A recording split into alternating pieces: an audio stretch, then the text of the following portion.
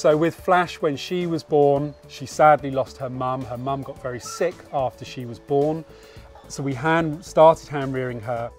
I would say it's more difficult than having a child, having had a child as well. Baby sloths are not designed to come off their parents and lay in a cot like babies are. So you have to have them attached to you almost 24 hours a day. During the day, she would ride around on my chest or inside my jacket.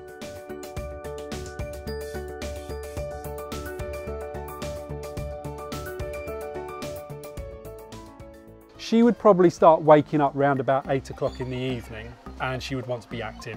And so that would be close to when I would normally go to bed, but you couldn't just leave her in an incubator and ignore her. That would be detrimental to her mental health, if you like.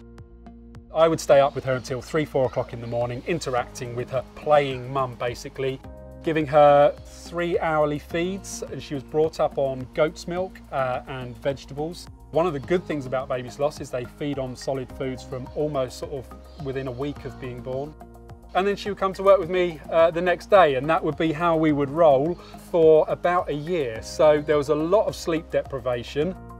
It was probably the hardest year of my life, but it was one of the best years of my life.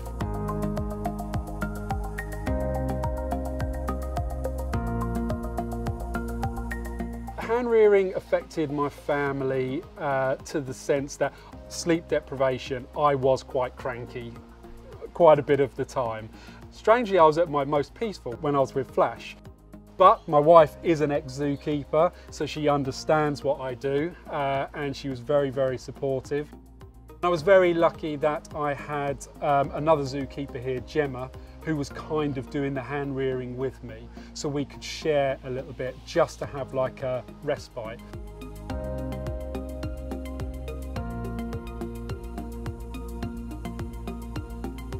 There are a couple of funny stories with hand rearing Flash. Sloths urinate and defecate about once a week. And when they're babies, you see them swell over that week. They become absolutely massive to the point you think they're going to burst. Because you can't take them off of you and just put them down every 5 minutes, I mean, they've got 10 claws on them holding on to you. Sometimes you need to go to the toilet yourself. And so I only made this mistake a couple of times, go to the toilet. Sloths are stimulated to urinate on hearing water. So as I was using the bathroom, she naturally wheedled down me as well.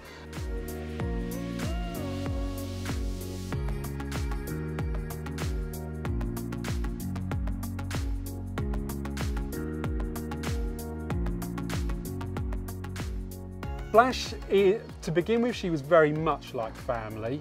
A joke within the zoo is actually I was happier when Flash was born than when my own son was born, and even he knows that. Obviously it's a joke, but it's a joke that I like to use quite a bit. She was my sole focus for a year. So I suppose a little bit like you would have a cat or a dog, which is part of the family. That's very much what she was like. But I never lost sight of the fact that she's a wild animal and that she needs to return to sloth society and become a natural sloth.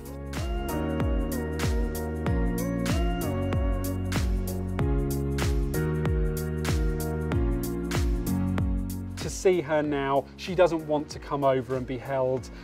She doesn't need to get up and be interacted with or hand fed. She's in with a male sloth, and she's very happy with him. So for me, to brag, couldn't have done it better really. If she was still wanting a cuddle or a bottle, nearly 3 years old, I would think maybe I did something wrong. But actually, she's it's a bit. Sometimes I feel a bit sad. I almost want to have a cuddle with her, but I would never go that far.